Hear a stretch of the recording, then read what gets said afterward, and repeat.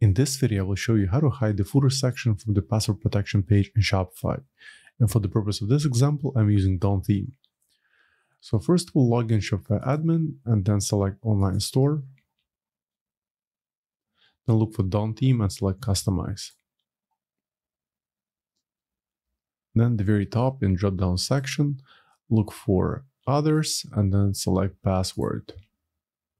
Then on the left, click on password footer, and on the right, look for custom CSS.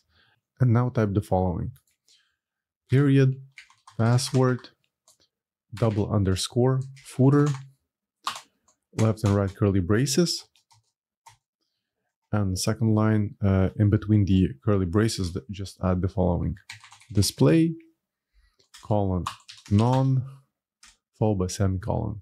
As you can see, the footer has been hidden. In fact, if I switch into mobile mode, it's also not visible. And now let me just press save. And the changes should be reflected on the left side. Let me just go ahead and refresh the page. Yeah, the footer is no longer visible.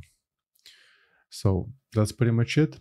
I hope you found this tip useful. And for more Shopify tutorials, please subscribe to my channel. Thank you.